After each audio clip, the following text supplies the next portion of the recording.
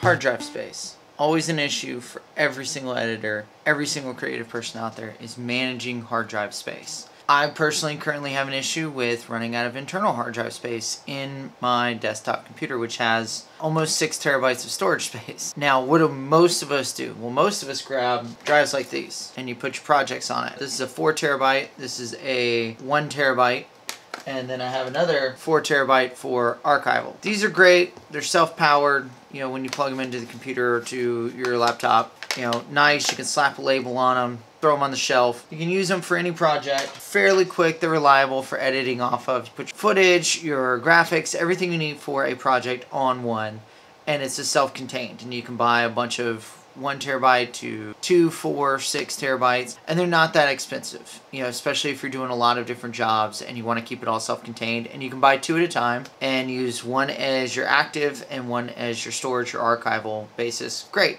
It's not sitting on your actual computer or your laptop while you're on the go. They're easy to ship. They're easy to take with you. You can find them pretty much everywhere. Walmart, Best Buy. You can order them off of Amazon in the bulk. Great, simple solutions. But let's say you want to get a little bit more creative. Well, then you have the Drobo setups, NAS setups, you have the cloud setups. You can get 8, 10, 12, 16, 20 terabyte setups. Drobo, where it's hot swappable. Well, I don't want to say they're hot swappable because I don't remember if they are or not. But there are some cages out there that are hot swappable. You can get the 2 docks style or the single style and slap in SATA drives, 3.5 drives in there. They're meant to go inside your computer, but now you can just put it in a dock. And that's what I'm looking to go into next, is getting just a simple dock setup and be able to swap hard drives in and out, because I can get a Western Digital internal drive 7200 RPM for $100, $150 for like a 2 or 4 terabyte. And that's plenty for a project, as I was saying. With like those are great, but I can use those here at the house as a backup solution. That's what I think I'm going with. I love a Drobo setup, but at $300 to $600 without any kind of drives, it's a little more expensive than I want to spend right now. You can get a dock for anywhere from $20 to $60, $70 off of Amazon, B&H, Best Buy. You can easily pick those up. They're USB 3 Type-C connections, I believe, and they run straight into your desktop or your laptop computer. It really depends on what you want to do, but that's my little rant on it. It's very simple, but I definitely cannot stress this enough. Always back up, always archive, always have double storage of your stuff. Back in the day, I used to have a ton of the My Books. I've got a bunch right here. I probably have like 9 or 10 of these somewhere. I only have like 2 or 3 sitting here. Used to use these exclusively because they were rugged. They would take a beating. I actually had a couple of them get wet, only on the case, not the connection pieces. But these were great. These were solid back in the day when getting a 500 or a terabyte seen as obscene and crazy. This one I think is only a 500, maybe a 750. Yeah, 500.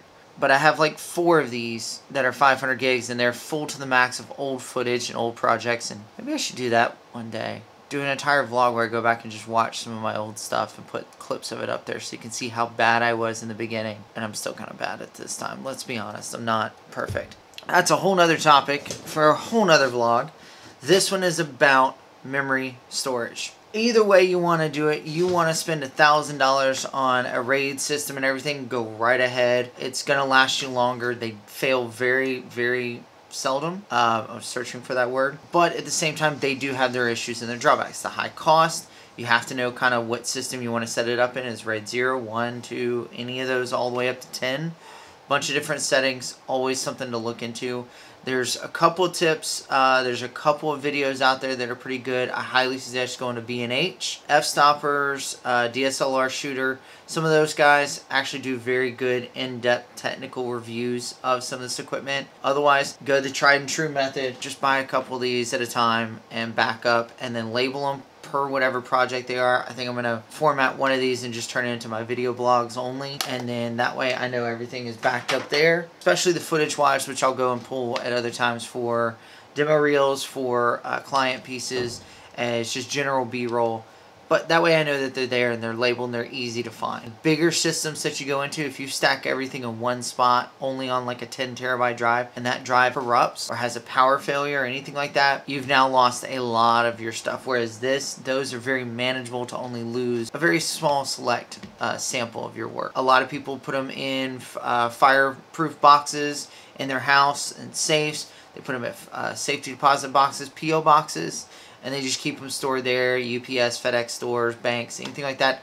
All great solutions, all great things to do, depending on how valuable is your footage in your work. If you're working for clients that want to constantly call you and ask you to recut something, or they need you to hold on to the footage and everything, then definitely look at something like that. If you're doing this for fun, you're doing video blogs where, okay, it hurts to lose footage or have a hard drive fail, but it's not the end all be all, then you can go with something a little more easy to manage, like something like that. So that's my rant, that's my understanding.